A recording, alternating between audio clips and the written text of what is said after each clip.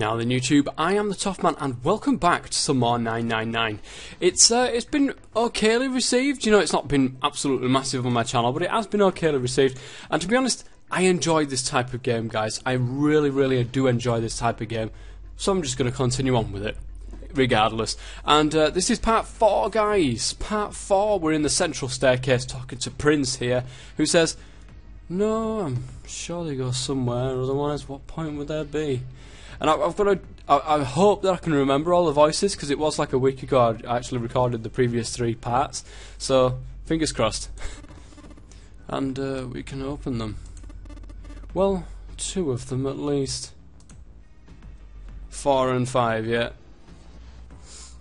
And we're stuck with this challenge, of which we've got to get 9 people through these 2 doors, yet you can only get 5, between 5 and 3 people in them both. So what happens to the other 1 person that we're that's there? You know what I mean? We can't get all 9 through, I don't think. Oh, mind you, no, it said between 3 and 5, so we could get 5 and 4 through if we could. That is. Oh, that actually tallies up with the doors. You mean the numbered doors? All eyes turned towards the doors with the numbers on them. The atmosphere in the room grew tense. Hey, wait a minute. I think it said earlier, but I don't think we should do that. The dancer moved in front of the doors as if to block them. We'd have to be crazy to open these doors. If we do that, we're doing exactly what Zero wants us to do. Suddenly, everyone began to speak at once.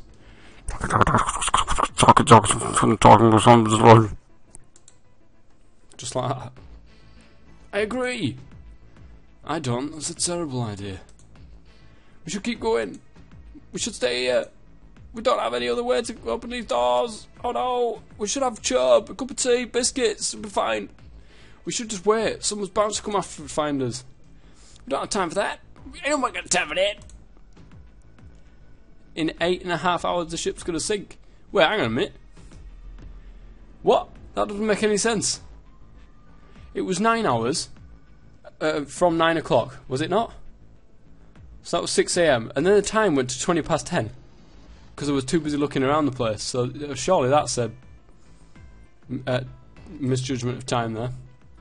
The clamour of voices made it next to impossible to determine who was saying what. Their arguments grew more and more intense until people were shouting and screaming at one another. Junpei had remained silent, but at last he could take no more. Hey! Shut up! They fell silent, and all eyes turned towards Junpei. He felt each stare burning into him, but he refused to flinch. Before we try and decide where we're going to go, there's something else we ought to do. What's that? We need to exchange information. We don't know anything about each other. I want to know who you guys are. So come on, let's sit down and have a council meeting here. My name's Junpei and I am an alcoholic. You got better things to do with your time, really. 8.5 hours. Let's get to know each other. Who are you? Where you came from? Why you ended up here? Don't tell me you aren't curious too. They were silent. Some of them looked the other way, or bit their lip, or crossed their arms and stared at the ceiling. But one of them spoke up. It was Akane. I agree. I think Junpei is right. Junpei? Oh, I'm sorry. I'm talking about him. I just call him Junpei.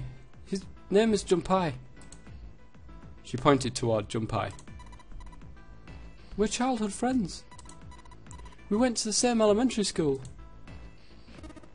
Wait! Stop! Don't tell us stuff we didn't ask you about. Zero's probably watching us right now. What you gonna do if he's listening in? Would that be bad?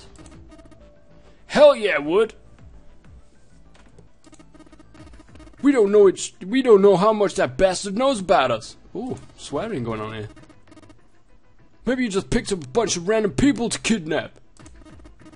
If that is the case, then it'd be dangerous for us to let him know too much. If Zero knows who we are, he could go after our families. Maybe he'd tell us he had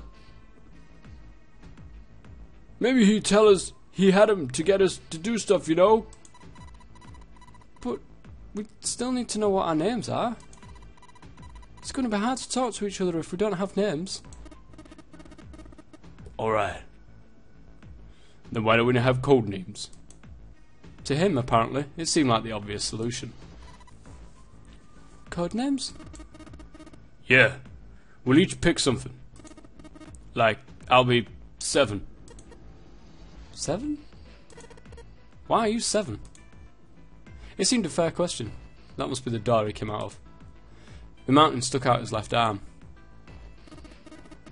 Because this bracelet says number 7. Oh, I get it. Yeah, it's a good idea, man. He smirked. Alright, I'm gonna be Santa. Any of you chumps know Japanese? No?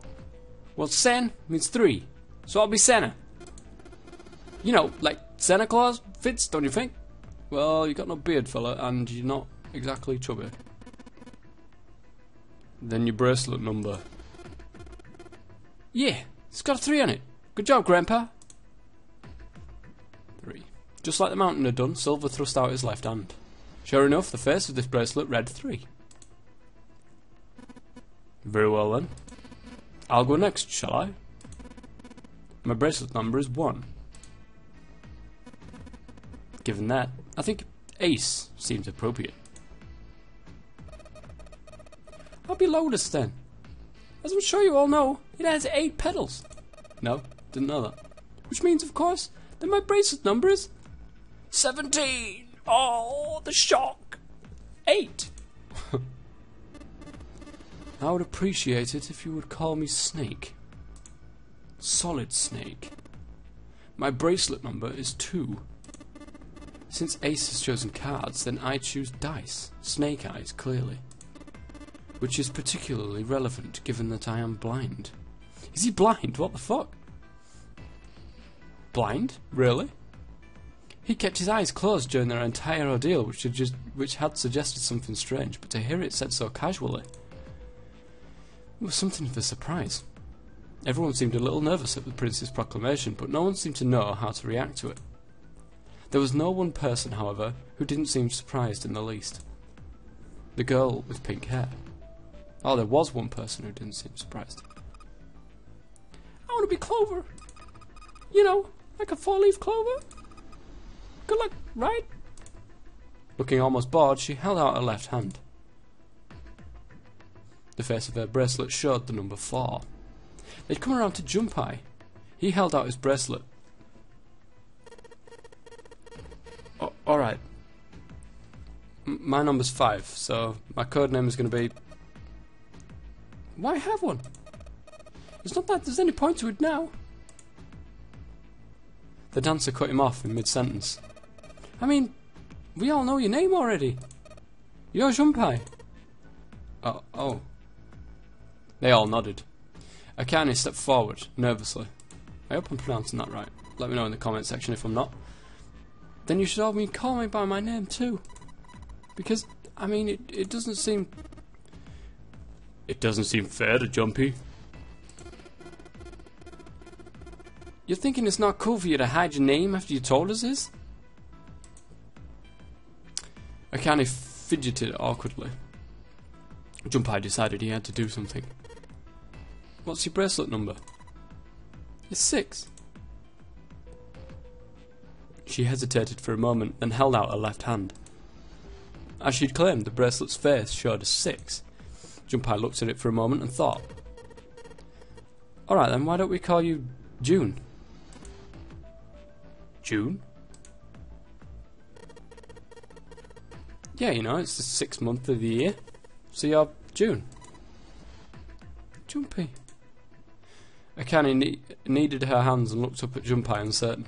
He smiled back at her reassuringly. Are you good with that? She thought about it for a few more minutes, then seemed to come to a decision, and gave Junpei a small nod. Their names decided, Junpei ran over them quickly in his head. 1 was Ace. 2 was Snake. 3 was Santa.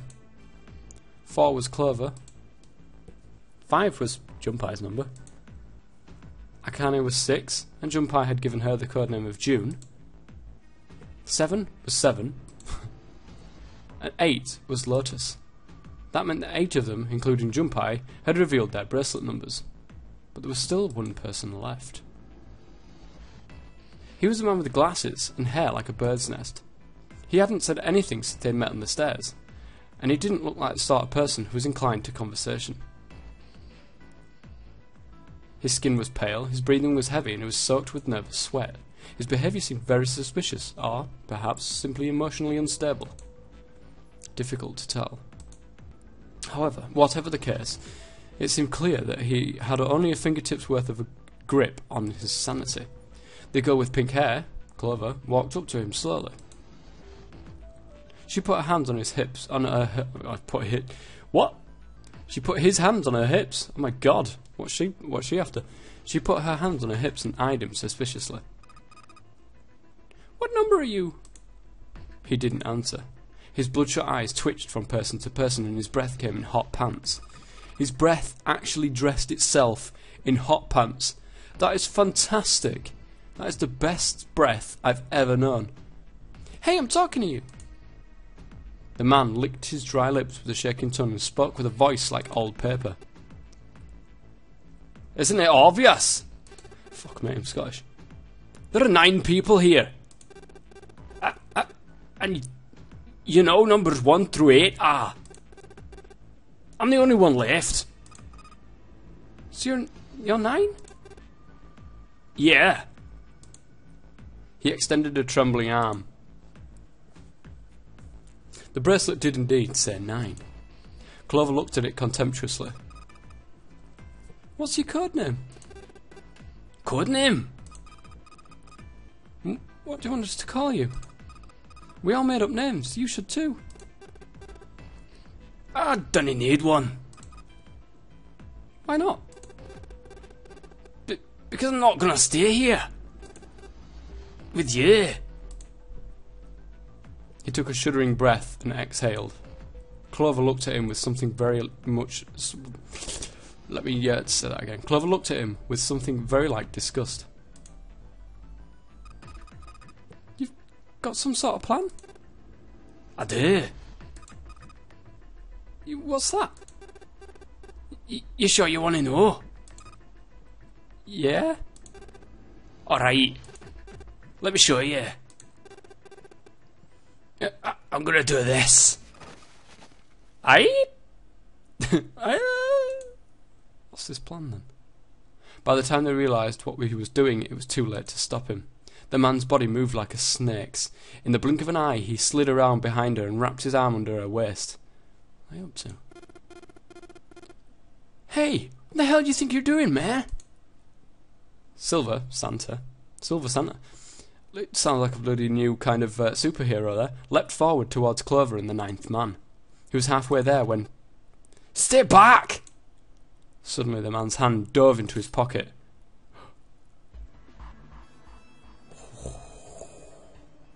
It came back out with a knife. A pocket knife. He held it to Clover's pale, quivering neck. If you get any closer, I'll cut her open. Santa skidded to a halt. He snarled at the scrawny man with the knife and he gritted his teeth.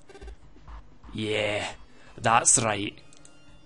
The man's smile was neither friendly nor reassuring. Sweat poured down his neck, soaking the collar of his shirt. Clover, are you alright? The Prince, Snake's voice sounded oddly concerned. Yeah, I'm fine. Her voice shook, making her words even less convincing. What the hell are you trying to do? I told you. This is my plan. I have to remember who 7 is now. Who's 7? It's a mountain, isn't he?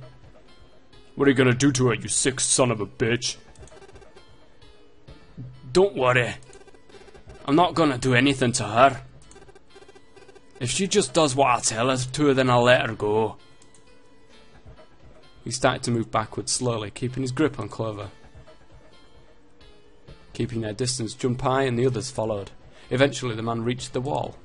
He gave a start as his back touched it, then glanced around quickly and spoke. Verify. Huh? The left. Look on your left. Do you see the device on the wall? Place your hand on the scanner panel around the round part. What if I don't? The man's nostrils flared, and he looked like he was about to choke. Are you an idiot? What do you think? I could slit your throat right now. this guy with a Scottish accent, it just fits. It just absolutely fits. I'll kill you if I have to. All I need is your bracelet. Just do it. Nike. Do it now. He pressed the knife against Clover's neck, hard. Slowly she stretched her left hand out towards the device. Her back was to it, and she had to feel around for a moment before she found the circular panel. It made a cold, electronic noise, and the display above her hand, an asterisk, appeared. So that's how it works, Junpei thought to himself. By placing one's palm on what the ninth man had called the scanner panel, the user's bracelet would be entered into the device. Should you total the numbers on your numbered bracelets, and find that it is the digital root of that number is equal to the number of that door, the door will open. Junpei shifted his eyes to the door itself. The number on it was 5. The ninth man seemed to know a little more about the device's operation than he should. He had known how had he known exactly what to do? Good, good. Now you're done. Next. His bloodshot eyes crept from person to person until finally they stopped on Lion, which is Ace. You right. You're the one with the number 1 bracelet, right? Yes, I am. So? Then you're next. Just verify your number like this little brat did. What are you doing? Do it. Don't you care what happens to her? Okay, just calm down. Ace held up his hands, palms out. The ninth man jerked his chin towards the device. Slowly, cautiously, Ace moved towards the device. After what seemed like an agonizing eternity, he reached it. Now, verify. Ace nodded and placed his hand on the scanner panel. The device beeped again and a second asterisk appeared. Now the device had Clover and Ace's numbers, 4 and 1. 4 plus 1 equals 5. The same as the number written on the door. But it wouldn't open just yet. Only 3 to 5 people can pass through the 1-numbered door. The door needed at least one more person. Who would that be? Sorry about that, guys. Get back! His voice shook, but the knife he held to Clover's throat made his words a command. Ace took 2, then 3 steps back. No further! More than that! Go all the way back! Slowly, Ace did as he was told. The ninth man's lips curled into a cruel, twisted smile. That was when Junpei understood his plan. Clover's 4 and Ace's 1, added to the ninth man's 9. 4 plus 1 equals 9. 4 plus 1 equals 9. 4 plus 1 plus 9 equals 14. And then the 1 plus 4 equals 5. In other words...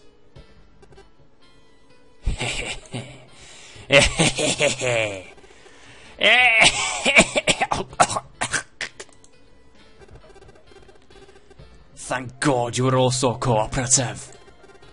Now I can get out of this nightmare.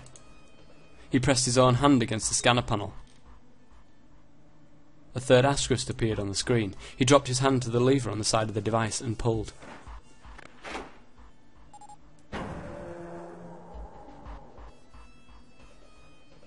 door opened with a heavy, metallic groan. And guys, that's 20 minutes, so I'm going to leave that right there. Next episode, we will find out what's going to happen with the Scottish man, what's going to happen with all the rest of the people, and the fact that we're going to have only one door to go through now. I thought that you'd have to let a certain amount of people in, but no, apparently it's between 3 to 5 people can open the door, or something like that. I don't know if only 5 people can go through, but I'm sure we'll find out next episode. So until then, guys, I've been the Toffman. If you've enjoyed this series, like I am enjoying making it, guys, then please do leave it a like. It does help the series, and it does help the channel as a whole, and I really do appreciate that. If you've got any comments at all, please put them in the comment section. I do read all the comments that I get, and I do try to reply to many of them, as many of them as I can. But anyway, guys, until next time, I've been the Toffman. Thanks very much for watching, and as always, stay safe.